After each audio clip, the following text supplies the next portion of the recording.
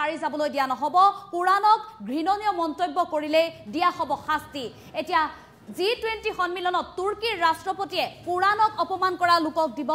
শাস্তি এই সন্দৰ্ভত মন্তব্য কৰিছে কুৰান জ্বলোৱা কাণ্ড সহ্য কৰা নহ'ব G20 লৈ আহি ৰাষ্ট্ৰপতিৰ হুংকাৰ তুৰ্কীৰ ৰাষ্ট্ৰপতিয়ে এই হুংকাৰ প্ৰদান কৰিছে কিয়নো কুৰানক ঘৃণনীয় মন্তব্য কৰিলে এতিয়া শাস্তি দিয়া হ'ব কুৰানক যি অপমান কৰিব হেয়া কেতিয়াও ক্ষমা কৰা নহ'ব এই মন্তব্য কৰিছে তুৰ্কীৰ ৰাষ্ট্ৰপতিয়ে কি কৈছে তুৰ্কীৰ ৰাষ্ট্ৰপতিয়ে লৈ আহিছো গ্ৰাফিক্সৰ সহায়ত কুৰান জ্বলোৱাটো সহ্য কৰা নহ'ব কুৰান জ্বলোৱাটো সহ্য কৰা নহ'ব কুৰানক লৈ কৰা অপমান সহ্য কৰা নহ'ব তুৰ্কীৰ ৰাষ্ট্ৰপতিৰ হুংকাৰ কঠোৰ হাতেৰে দমন কৰা হ'ব কুৰান জ্বলোৱা লোকক এতিয়া দমন কৰা হ'ব কুৰানক লৈ ঘৃণনীয় মন্তব্য কৰিব নোৱাৰিব অতি কঠোৰ শাস্তি বিহা হ'ব কুৰানক অপমান কৰা লোকক এৰি দিয়া নহ'ব কুৰানক যি ঘৃণনীয় মন্তব্য কৰিব তাক লৈ হুংকাৰ G20 লৈ আহি কুৰান জ্বলোৱা প্ৰসংগত মন্তব্য তুৰ্কীৰ ৰাষ্ট্ৰপতি কুৰানক অপমান কৰা লোকলৈ কৰাটো এক ভয়ংকৰ অপৰাধ কুৰানক যি অপমান কৰিব এক ভয়ংকৰ অপৰাধ বুলি গণ্য কৰা হ'ব কুৰানক অপমান কৰাৰ অনুমতি দিয়াৰ লোকৰ বিৰুদ্ধেও হ'ব কঠোৰ শাস্তি তুৰ্কীৰ ৰাষ্ট্ৰপতি এতিয়া সৰব হৈ পৰিছে G20 লৈ আহি তুৰ্কীৰ ৰাষ্ট্ৰপতি তাইপ এৰডোগানৰ এই হুংকাৰ এই ৰাষ্ট্ৰপতিগৰাকীয়ে এতিয়া হুংকাৰ দিছে কুৰানক লৈ অপমান কৰা লোকৰ বিৰুদ্ধে কুৰানৰ বিৰুদ্ধে ঘৃণনীয় মন্তব্য দিয়াসকলে সাৰি যাব নোৱাৰিব কোনো সাৰি যাব নোৱাৰিব কুৰানক লৈ যি ঘৃণনীয় মন্তব্য কৰিব সেইসকল লোক সাৰি যাব নোৱাৰিব কুৰানক লৈ যি অপমান কৰিব কোনো সাৰি যাব নোৱাৰিব কুৰান জ্বলাটো সহ্য কৰা নহ'ব কুৰান জ্বলালে কেতিয়াও ক্ষমা কৰা নহ'ব কুৰান জ্বলালে বা কুৰানক লৈ অপমান কৰিলে কুৰানক লৈ অপমানজনক কথা ক'লে কুৰানক ঘৃণনীয় মন্তব্য কৰিলে তাকো ক্ষমা কৰা নহ'ব কঠোৰ শাস্তি বিহা হ'ব অতি কঠোৰ শাস্তি বিহা হ'ব কুৰানক অপমান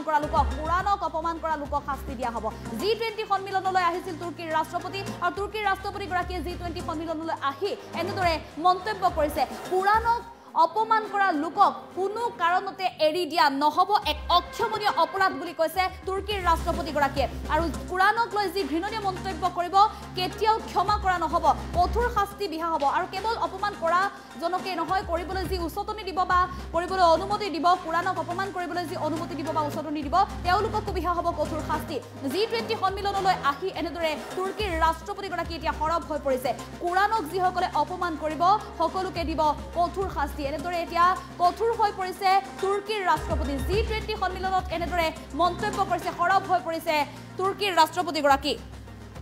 পুনৰবাৰ জনাইছো আমি খবৰটো কুৰান জ্বলোৱা কাণ্ড কেতিয়া সহ্য কৰা নহ'ব G20 লৈ আহি ৰাষ্ট্ৰপতিৰ হুংকাৰ কুৰান জ্বলোৱাটো সহ্য কৰা নহ'ব কঠোৰ হাতেৰে দমন কৰা হ'ব কুৰান জ্বলোৱা লোকক অতি কঠোৰৰ পৰা কঠোৰতম শাস্তি বিহা হ'ব কুৰানক অপমান কৰা লোকক আৰু G20 সন্মিলনৰ বৈঠকত বহি এনেদৰে কুৰান জ্বলোৱা প্ৰসংগত সৰব হৈ পৰিছে তুৰ্কীৰ ৰাষ্ট্ৰপতিগৰাকী কুৰানক অপমান কৰাটো এক ভয়ংকৰ অপৰাধ আৰু এই কুৰানক অপমান কৰাৰ যি অনুমতি দিব বা কুৰানক অপমান কৰিবলৈ যি উচতনি দিব সেই সকল লোককো কঠোৰ শাস্তি বিহা হ'ব এনেদৰে এতিয়া G20 সন্মিলনৰ যি বৈঠকত আলোচনাত যি মিলিত হৈছিল আলোচনাত এনেধৰণৰ কুৰান প্ৰসংগত কথা ওলাইছিল আৰু সেই কথা প্ৰসংগতে তুৰ্কীৰ ৰাষ্ট্ৰপতিগৰাকীয়ে উল্লেখ কৰিছে যে কুৰানক লৈ যি অপমানজনক মন্তব্য কৰিব বা কুৰানক যি অপমান কৰিব তেওঁলোকক কোনো কাৰণতে ক্ষমা কৰা নহ'ব এক অক্ষমনীয় অপৰাধ হ'ব কুৰানক অপমান কৰাটো আৰু G20 লৈ আহি তুৰ্কীৰ ৰাষ্ট্ৰপতি তাইপ এৰডোগানৰ এই হুংকাৰ প্ৰদান কৰিছে তুৰ্কীৰ ৰাষ্ট্ৰপতি তাইপ এৰডোগানে কুৰানৰ বিৰুদ্ধে ঘৃণনীয় মন্তব্য দিয়াসকল সাৰি যাব নোৱাৰিব G20 লৈ আহি কুৰান জ্বলোৱা প্ৰসংগটো মন্তব্য কৰিছে তুৰ্কীৰ ৰাষ্ট্ৰপতি কুৰান জ্বলোৱা লোককো দিব শাস্তি যি এনে কাণ্ড কৰিব যি কুৰানক অপমান কৰিব মুছলমান ধৰ্মপুথি যি কুৰানক অপমান কৰিব সেই ধৰ্মপুথিক অপমান কৰা লোকক কোনো কাৰণতে সাৰি যাবলৈ দিয়া নহ'ব এক অক্ষমনীয় অপৰাধ হ'ব মুছলমান ধৰ্মপুথি কুৰানক অপমান কৰা লোকসকল আৰু এই কুৰানৰ প্ৰসংগত কুৰানক অপমান কৰা প্ৰসংগত এতিয়া এনেদৰে সৰব হৈ পৰিছে তুৰ্কীৰ ৰাষ্ট্ৰপতিগৰাকী দিল্লীলৈ আহিছিল G20 সন্মিলনত অংশগ্ৰহণ কৰিছিল আৰু G20 সন্মিলনত কুৰানৰ প্ৰসংগত এনেদৰে এতিয়া সৰব হৈ পৰিছে কঠোৰ হৈ পৰিছে তুৰ্কীৰ ৰাষ্ট্ৰপতিগৰাকী ইছলাম ধৰ্মৰ যি ধৰ্মপুথি কুৰানৰ প্ৰসংগত এনেদৰে কৈছে যে কুৰানৰ যি মুছলিম ধৰ্মৰ ইছলাম ধৰ্মৰ যি ধৰ্মপুথি এই ধৰ্মপুথি কুৰানক কোনেও অপমান কৰিব নোৱাৰিব এই অপমান অক্ষমনীয় অপৰাধ হ'ব যি এই পুৰাণৰ বিৰুদ্ধে মন্তব্য কৰিব বা মন্তব্য কৰিবলৈ অনুমতি বা উচতনি দিব তেওঁলোককো কিন্তু এৰা নহ'ব কঠোৰতম শাস্তি দিয়া হ'ব বুলি উল্লেখ কৰিছে আৰু ইফালে পুৰাণ যিসকলে জ্বলাব যি এই অপৰাধ কৰিব এই অপৰাধৰ কেতিয়াও ক্ষমা নহ'ব অক্ষমনীয় অপৰাধ হ'ব এয়া গতিকে পুৰাণক লৈ এনেদৰে এতিয়া G20 সন্মিলনত সৰব হৈ পৰিছে তুৰ্কীৰ ৰাষ্ট্ৰপতি type Erdogan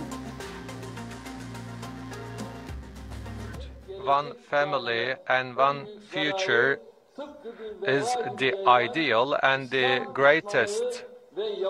damage inflicted on this ideal comes from Islamophobia and xenophobia, which unfortunately is being disseminated just like a plague. The attacks targeting the Muslims and certain migrants in Western countries are not tolerable anymore, and unfortunately they are turning into a flux of hate. The majority of the countries which are advocating for democracy and the fundamental human rights, unfortunately, playing the three monkeys at the face of such barbaric attacks. Incinerating Quran in front of the police forces has nothing to do with the freedom of speech and freedom of belief, but this is a hate crime, so no one can expect from us to keep our silence at the face of such barbaric attacks. So those countries in question should follow more determined policies against the Islamophobia. If they have something as a deficit or gap in their legislation, they should amend it. And if they are in need of drafting new laws, they should one earth, one family, and one future.